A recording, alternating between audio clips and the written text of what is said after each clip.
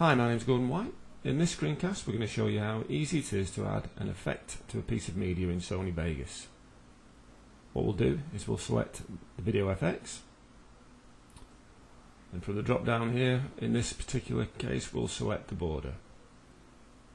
To add this effect now to this piece of media here, you simply select and drag down to the media.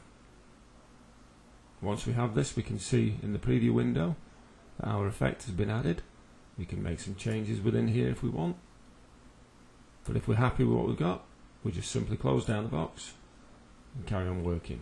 Now at a later stage, if we decide that we don't want that particular effect on that piece of media, we just select Event FX,